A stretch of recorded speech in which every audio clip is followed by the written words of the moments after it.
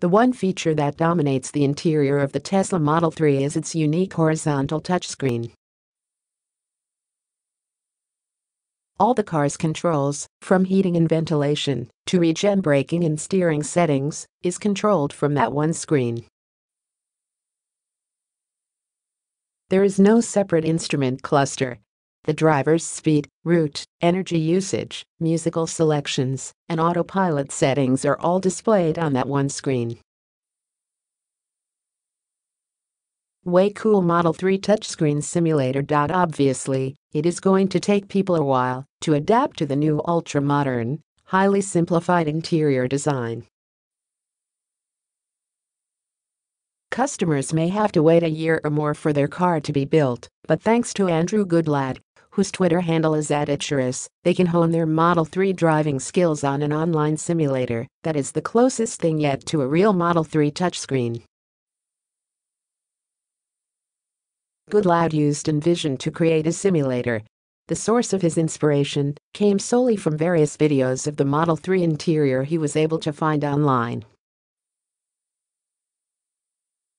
He says his simulator is a great opportunity to play around with the touchscreen owners will find when their own Model 3 finally lands in their driveway.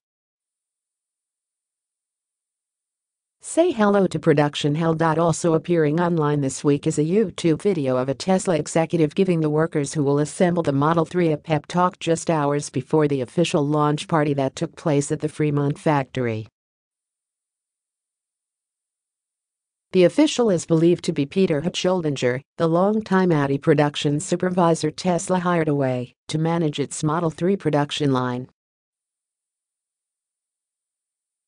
Hochschild has said previously that what Tesla is doing on its assembly line is at least 7 years ahead of anything Audi has ever done at its manufacturing plants.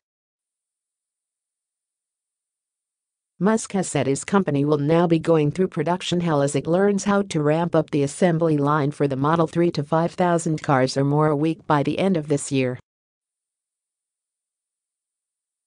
There's a lot of work in front of us. Who's scared about that?